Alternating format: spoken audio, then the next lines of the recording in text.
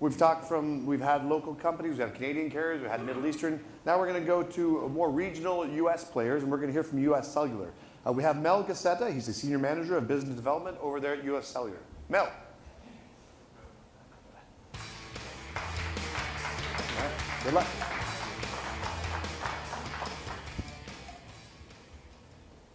So I get the coveted after lunch crowd, I think, right?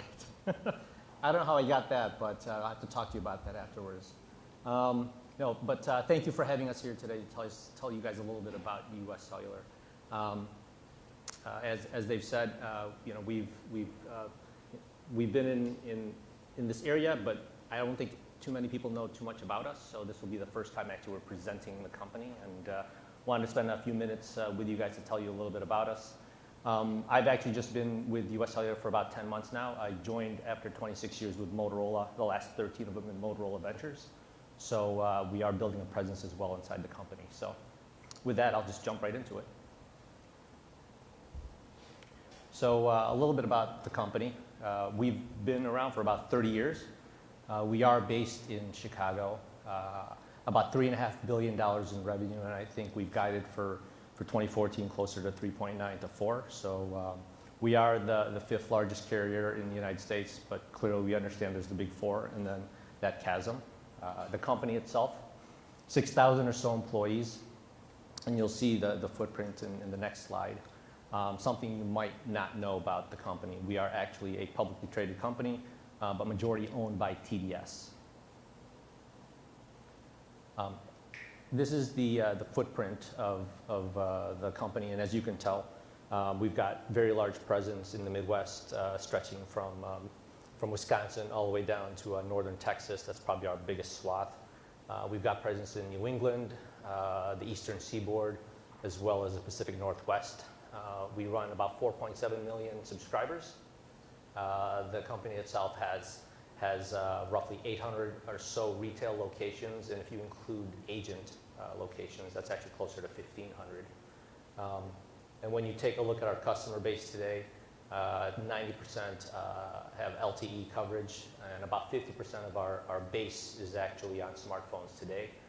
And as I've said, we have presence in 23 or so different states, and we do have everything from postpaid, prepaid, M2M offerings. So while we are a regional carrier, we do have a national footprint with our nationwide network of partners. One thing to think about, because of our footprint, you have to think a little bit about our consumers, and the next slide will be a little bit about our business customers as well. We are not a New York, Chicago, LA, Miami, San Fran, right? We are Madison, Milwaukee, down to Tulsa, Oklahoma. So it's a different type of a customer base. So when you think about those types of customers, they are community-minded, very down-to-earth, very family-oriented. So it shouldn't surprise you to see, what a typical consumer looks like. Family of four, very middle income, rural, suburban home, as well as they do adopt the Android and iPhone devices, but it is different. It's not your 20-something walking around LA or New York. Okay. And as I mentioned, we actually do have a growing business customer base. And if you take a look at the profile of that type of a customer, again, the first bullet point there, they adopt new technology only after it's been proven in the market, right? So these are not people who are going to jump on the newest and greatest thing. They're going to wait to see that it's proven. So they are not early adopters. They're going to adopt product that's already been proven into the marketplace. What do they value? They value efficiency. They value savings, right? So those are the kinds of things that, again, it's cliche, but it's very Midwest, right? So they do value those types of things for their companies.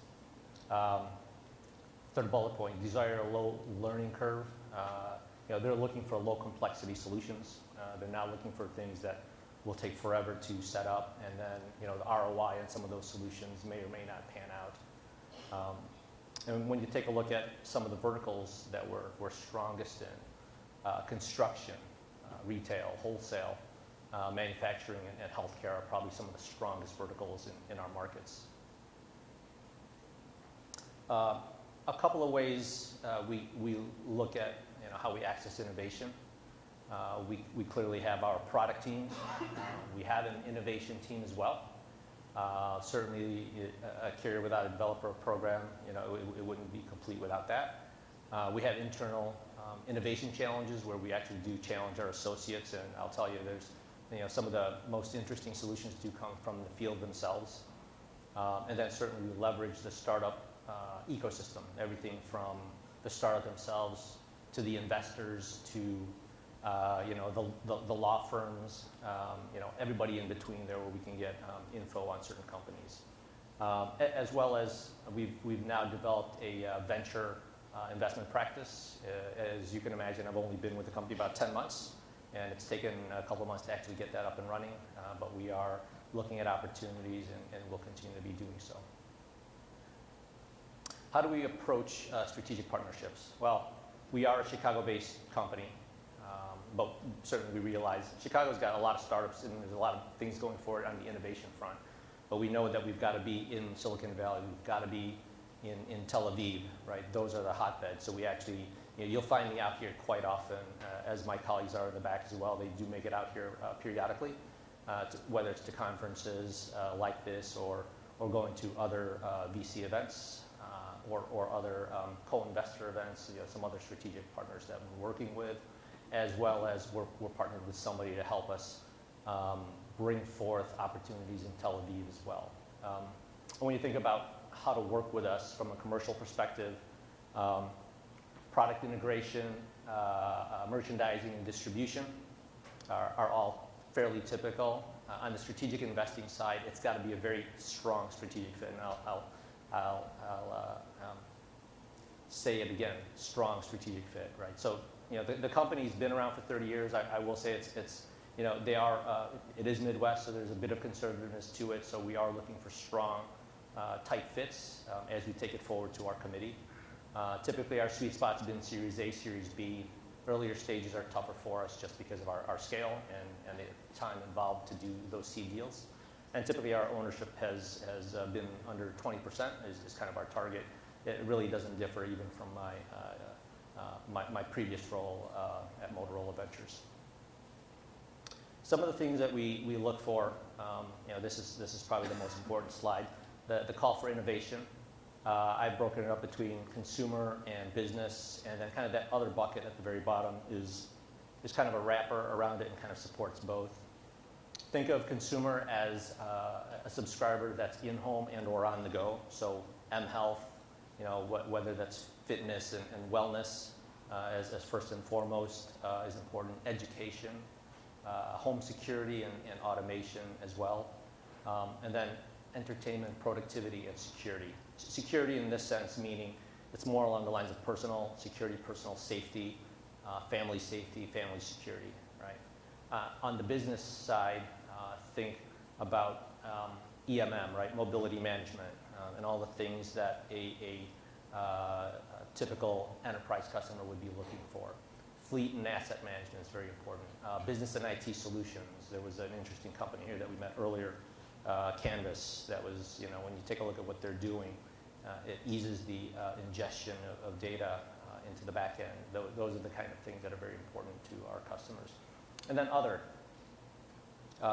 advanced data analytics. So that's, think of that as data analysis, both for our consumption. So tell us a little bit about how our networks are working, how the data is flowing through our carriers, our subscribers' handsets, what are they using it for, that type of analysis, as well as the ability to take data about our subscribers and kind of aggregate it and monetize that as well. Financial services tie into that. Loyalty, very important. Retail innovations, that's also, I'd say, dual-pronged. So think about retail innovations along the lines of, how can we improve the user experience and subscriber experience in the stores, as well as can we take some interesting technologies and help our SMB customers adopt that as well. And then lastly, local and regional, and think about that as being able to consume local and or regional content and or marketing. And then lastly, this is the team. These are probably, as Derek said, that's what they were looking for, the last 2 slides. So innovation and our contact point. You can reach out to me. I've got 3 other colleagues with Steve, Jeff, and Sue. It's been a great event so far. I've had something like 60 plus meeting invites, which is a little crazy. But I've gotten to probably about 20 or 25 or so I do get a chance to walk around the floor. And if I miss you and you'd like to talk, please reach out and come by and talk. Thank you. Thank you, Mel. Thank you. So let's take the